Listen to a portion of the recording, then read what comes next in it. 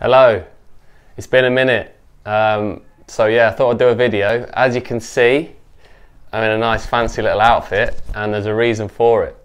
This summer, the summer just gone, sort of June, July, August, I started playing cricket.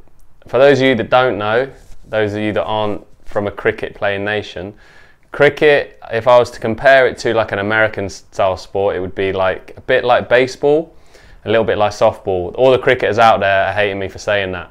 But it's got a bat, it's got a ball, and you hit the ball with the bat. So there are some similarities. So yeah, the reason I wanted to do this video is because it's something I didn't think I'd be able to play again. I used to play when I was a kid, and then I just played football all the time. Then I got my bad injury from playing football, and then got the fused ankle. So I've got a friend who plays cricket and someone that I work with, and he was like, nah, come along, you'll be all right. There's some old boys that play. It doesn't matter that you can't move that much. Just pick up the bat and give it a go. So I was a little bit worried at first. I was a little bit nervous, I'll be honest, going along to the first game, and the guy was asking me, the captain, he was like, oh, so what do you do? Are you a batsman? Are you a bowler? I was like, to be honest, mate, I haven't played in a long time. But I told him I could bat a bit. I told him I might be able to bowl.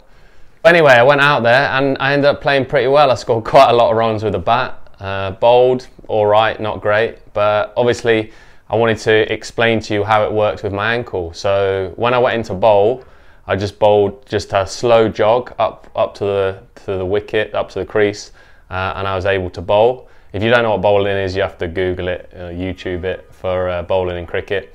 And then when I was batting, so what I did was, because I thought I couldn't run at all really with my ankle, this is my kind of limiting beliefs that I used to have. So I went into bat, and then you've got to protect your wickets in cricket. So I blocked anything that was on my wicket, and then anything wide, I just smashed and tried to hit a 4 or a 6. In cricket, if you smash the ball when it goes past the fielders and past the boundary or the rope, then you score 4 runs if it's along the floor and 6 runs if it's in the air. So in my mind, I was like, yeah, great, I'm just going to do that so I don't have to run to get the runs. So yeah, so that worked out pretty well in my first game. So how did my ankle impact me? So when I was fielding, they put me in quite close to the batsman, so I didn't have to run around too much. So if the ball's hit towards you, you get the ball and you throw it in to the wicket keeper or the person who's behind the stumps. So I didn't have to do that much running around in the field when I was, say when I was fielding. In future weeks and in future games, I started to realise that I could kind of adapt my running style, and I just kind of moved a little bit more at my hips. And yeah, it was like a more movement at the hip flexors and then the hips when I ran. I couldn't really sprint, but I could kind of get into a jog, and I was worried that my ankle would just be in loads of pain because of the repetitive nature. But it turns out in cricket, when you run a bit and then you get a rest, you run a bit, then you get a rest, and it's actually fine. That I can't like fully sprint like I used to be able to, but I can run and I can get by.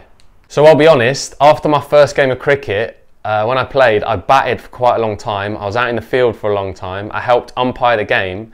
So it's a really long game. Cricket goes on for hours. So I was on my feet for a long time. The next day, because I'd been doing running and stuff that I hadn't done in so many years, I felt like I'd been hit by a bus. All my hip flexors, my tendons, my joints, everything was sore. My muscles were aching. But it's fine, I recovered and it was okay. I didn't have any actual injuries. So yeah, I guess my biggest worry when I was going to go play cricket was that the pain would be too much from running around and the constant impact on the joint. But what I found is, weirdly, the running is not the thing that's caused me pain. And even being on my feet for long periods of time, I actually feel my ankle, I feel pain, like a dull sort of pain, not the acute pain like before the fusion, but I get more of a dull pain when I've been walking for a long day, for example, like 15,000, 20,000 steps in a day. That gives me more pain than after a game of cricket. It's kind of changed my limiting beliefs, I guess, and it's been amazing, a really positive experience. It's been really nice to be part of like a team sport again, because I grew up in all the team sports, but then after my fused ankle I thought I can go gym and keep fit, but I'll never be able to play team sports again. So it's been amazing. I'll put in a few videos and photos just to show you a little bit of what cricket looks like, and you get to see me with my team.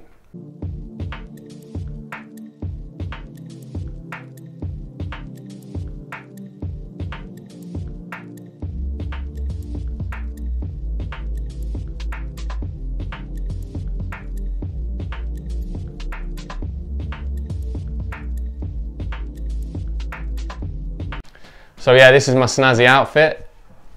They call it whites. If you know cricket, you know what that is. If you don't know cricket, you wear all white. It's in the summer, so I've got my hat. And yeah, repping Alexandra Park Cricket Club, North London. And yeah, there is life after Fusion, and even now, I'm 5 years after my Fusion, I'm starting to be able to try new things and kind of get rid of these limiting beliefs. Also, massive shout out to a guy called Errol, who plays at the same cricket club. He's got a fused ankle as well. I actually played in a game with him, and he's had his ankle fused for I think 12 years, and he's a little bit older than me, and he was amazing, diving around in the field, doesn't let it affect him. He runs with a little bit of a limp, but I do as well, because you can't get the plantar flexion off the ankle when you run, so it looks a bit odd. But yeah, he was amazing. He basically won us the game that I played, and I was just totally inspired. I will say this, it's not all sunshine and rainbows, and there are still some days where the ankle is like, there was a bit of a dull pain towards the end of the day when I've been walking for long periods of time. And actually recently I've been getting a little bit of pain in the toes, my small toe and the toe next to it on my fused ankle. I don't know if that's because of the fusion. I presume it might be. I did have this sort of pain a couple of years ago, but it just kind of went away. So I'm not sure. I'm going to see how it goes. If it persists, then I might go see a doctor, but I think I can just kind of live with it at the moment and see where we go. So the overall message of the video is quite a positive one. I just wanted to update people with what I have been able to do, what I've been able to achieve, you know, push myself out of my comfort zone, start playing cricket again, start being involved in team sport. I'm not as agile as I once was, and I can't run as fast as I was able to, but I've been able to contribute within the games. Yeah, and it's been a really positive experience. So it's something I will continue to do each season, and just, yeah, try and get good at cricket. I think that's it for the video. If you've got any questions, fire them and I will try to get back to you.